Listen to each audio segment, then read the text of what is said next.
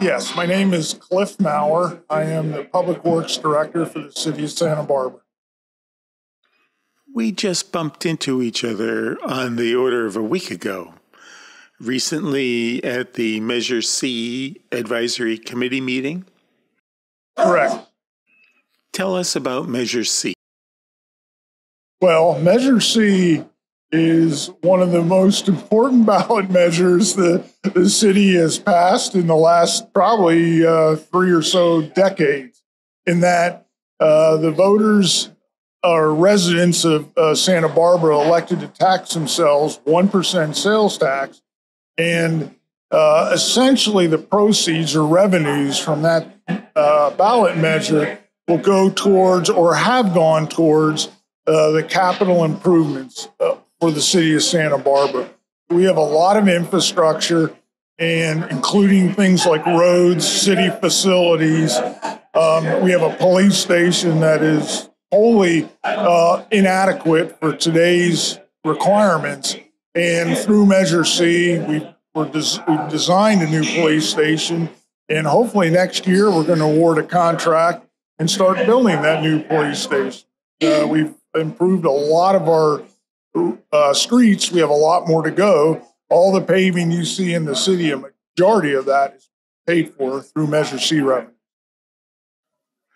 So one of the things you said at Measure C, before Measure C, you didn't have a lot of projects. So now that you do, this ballot measure has risen to a higher level of attention.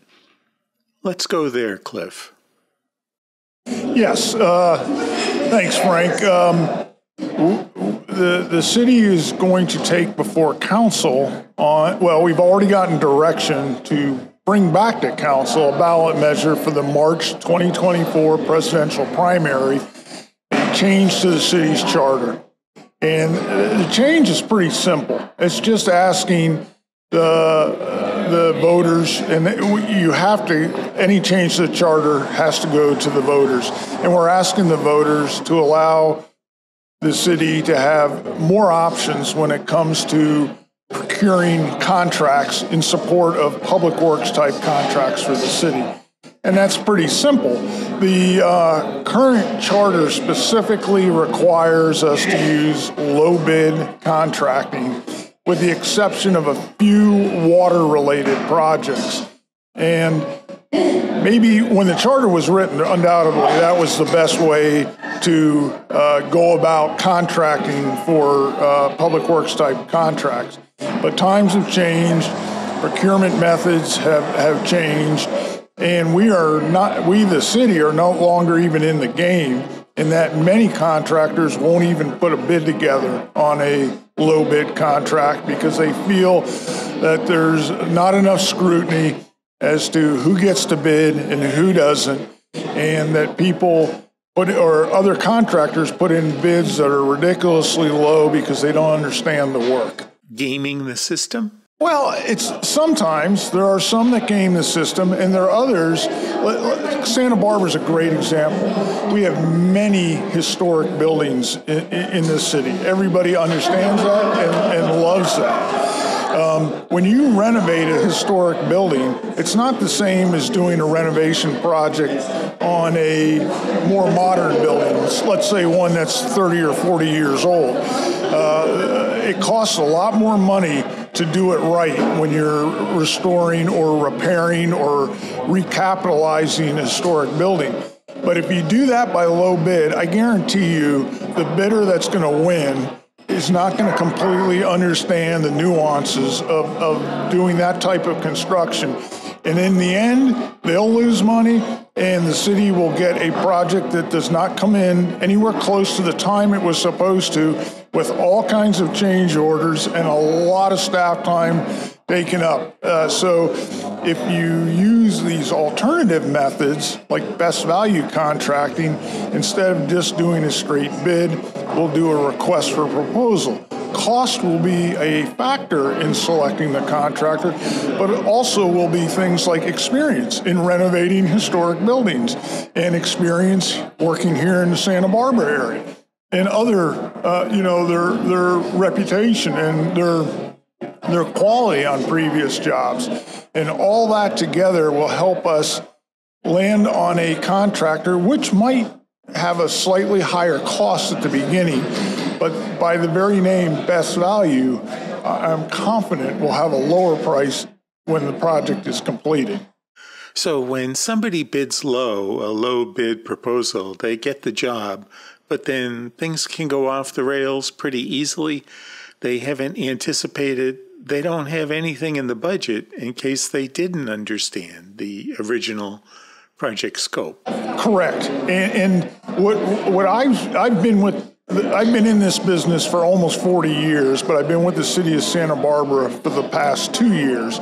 And what I've seen since I've been here, for the most part, are well-intentioned contractors bidding on our contracts, but not from this area. And I'm not talking all contracts. I'm mostly talking vertical construction. So that would be facilities, buildings, those type of contracts. And what I've seen, again, as I said earlier, that many of the better contractors, because putting together bids costs money, and if they don't win, those are costs they can't recover, and that's obviously a business loss. So if they have other alternatives where they feel their chance of capture, which is the industry term for winning a contract, are higher, those are the type of contracts they're going to pursue.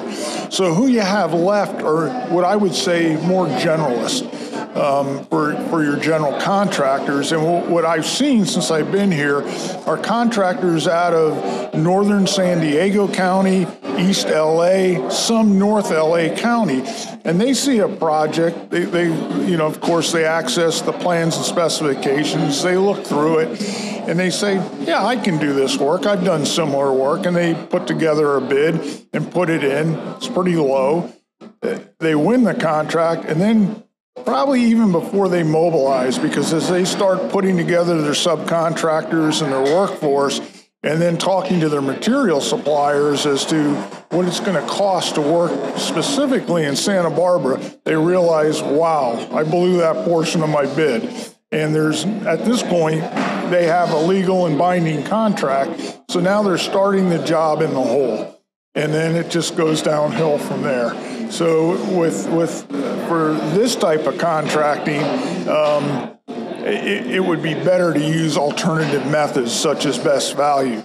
Now, I will say for like paving contracts, that's a pretty select group of contractors, and and they know what it takes to pave in Santa Barbara. We have about 3 or 4 paving contractors that bid on our jobs. And low bid works perfectly for that. And we'll probably continue to use low bid because Best Value won't add anything. When we met here at the coffee shop, you were telling me a little bit about your background before you came to Santa Barbara. Sure. I went to the United States Naval Academy, and I served as a Civil Engineer Corps officer in the Navy for just about 30 years.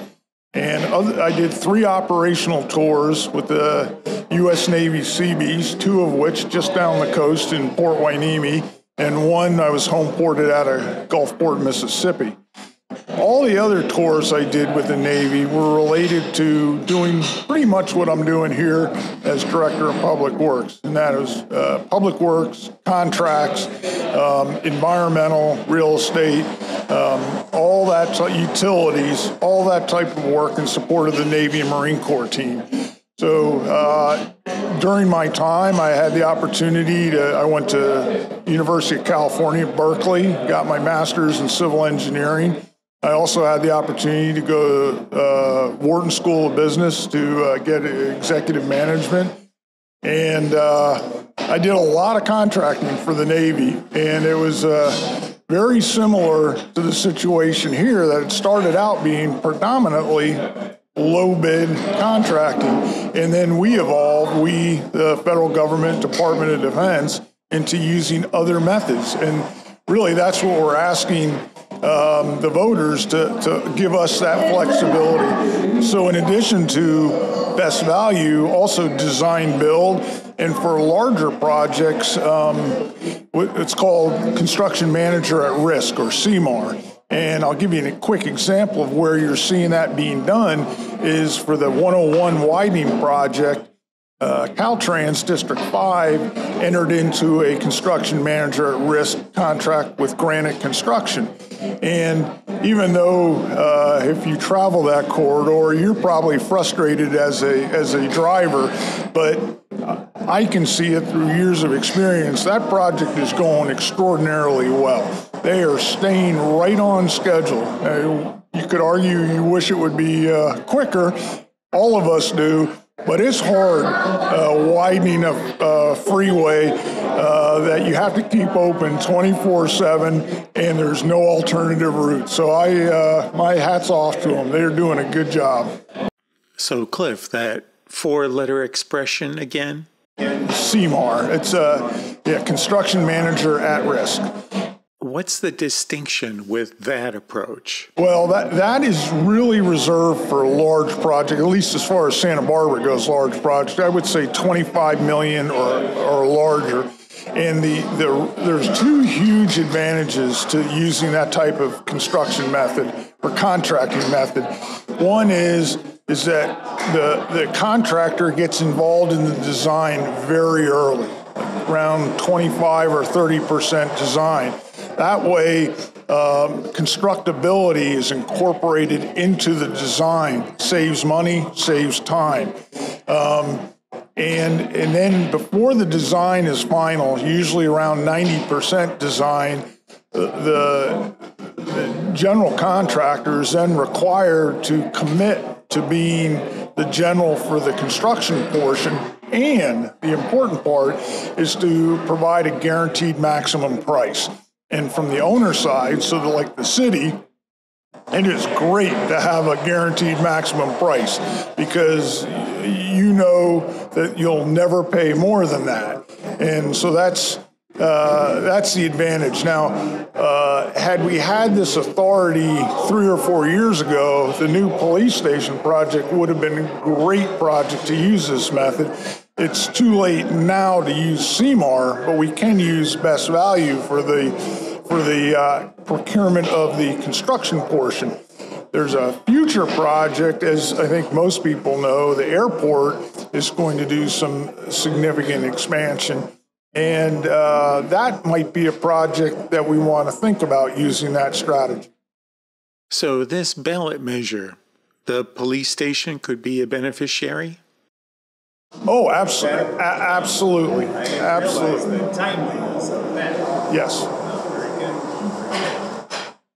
Well, once City Council approves the ballot measure, at that point, city staff can no longer lobby for it. We can answer factual questions, but we can't go out and lobby the public because we have to be impartial once it's on the ballot.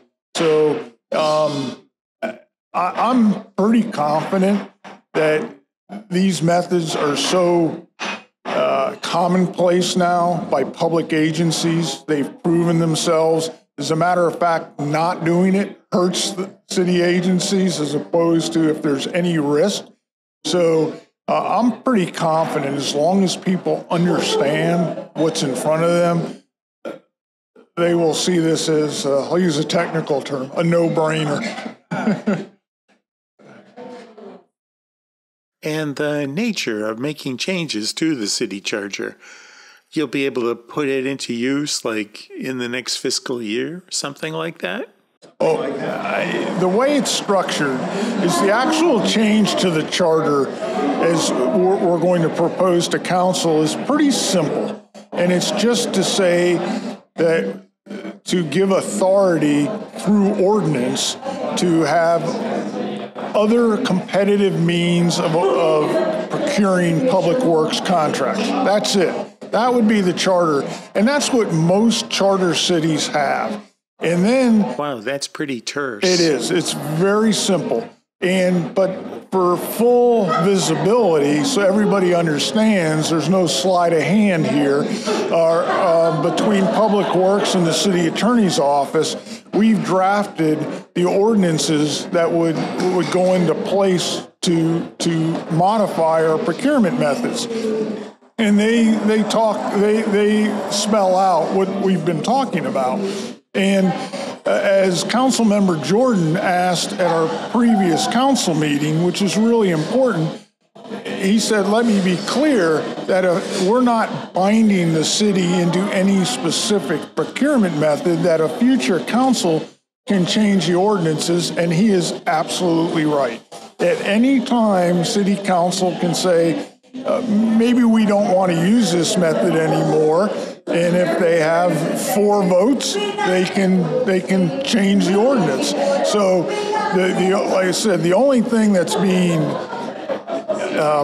I guess, codified in the charter is to give the city more flexibility with the way we go about contracting. There's so much progress on Measure C projects. Well, I was going to say, you can see. I mean, if you, and that's the one thing I'm scared is, and this isn't unique to Santa Barbara, is people have short memories. And I just hope as we move along with the pavement that, for those neighborhoods, for those business districts that have gotten new pavement, they're loving life, but they're going to then start taking it for granted. You just got to remember some of your other Santa Barbara businesses and neighborhoods haven't got it yet.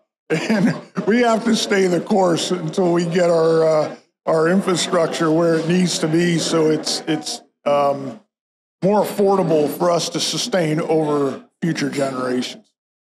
I'm sure motorists are big beneficiaries with fewer potholes in their roads, but the bicycle tire rolls so much better on some of my favorite routes.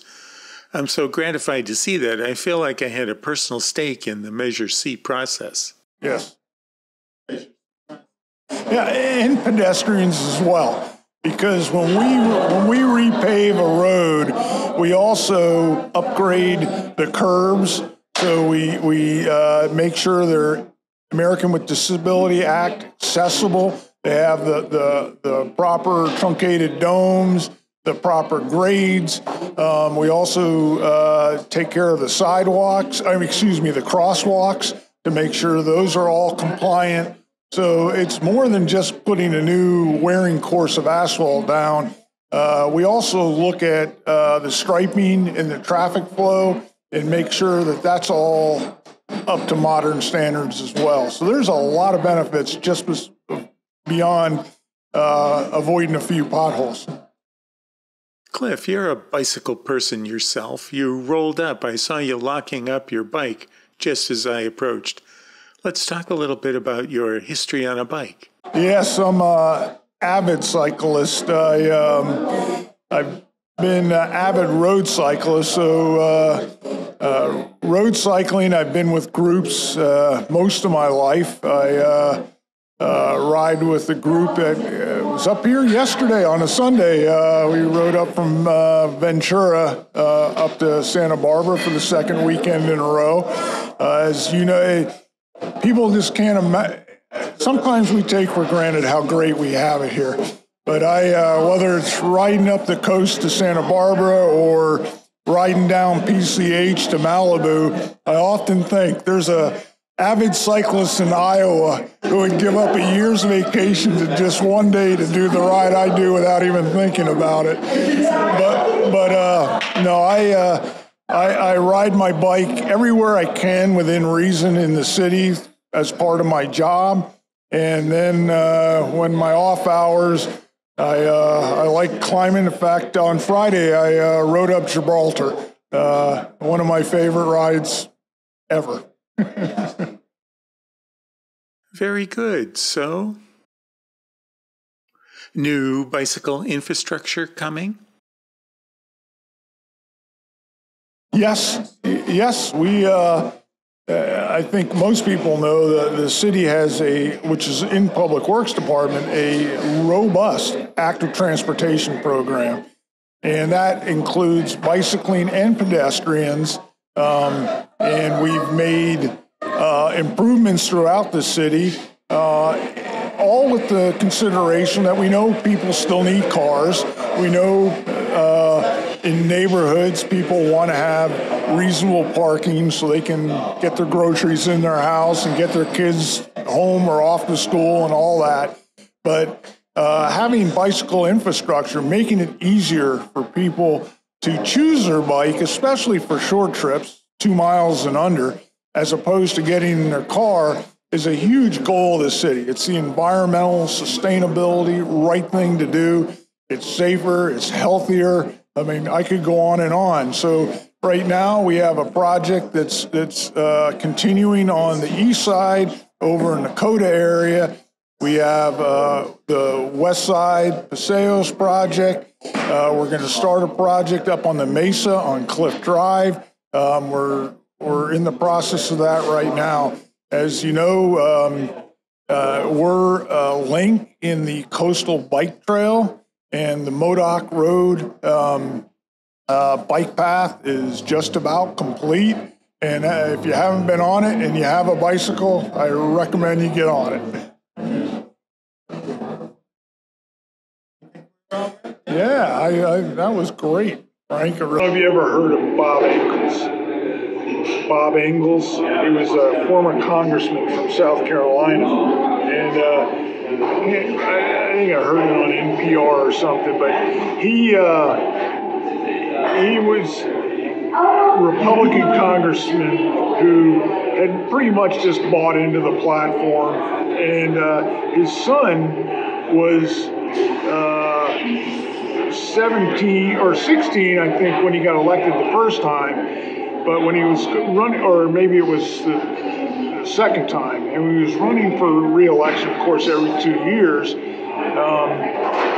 he was a climate change denier, which is kind of the platform. And he was talking to his son, and his son asked him, or he asked his son, he said, "You're going to vote for me?" And he goes, "Well, Dad," he goes, "I want you to read this information on climate change, because I know you're a thoughtful individual. And once you read it and we talk about it, no matter what your opinion is, I will vote for you. But if you don't read it, I won't vote for you." So Engels read it, and then he realized, he goes, "You're right. I'm behind a position that's not true, and I need to change that." And so, although he remained conservative, he changed his position on climate change, and then he got primaried, and he didn't even make it out of the primaries to hold his seat. And he kind of went on the lecture circuit, and his quote was, "Societies that don't listen to their young people get stuck, and then the world passes them by." And I really think about that, because oftentimes in very well-established communities, people who have understandably a lot of knowledge and experience think they know all the right things, and they discount what the young generation thinks and believes, and they do at their own peril, because I think the young people, we were all there at one point, and sometimes, at times, unrealistic, but we're believing in an unbound future, and we should listen to them.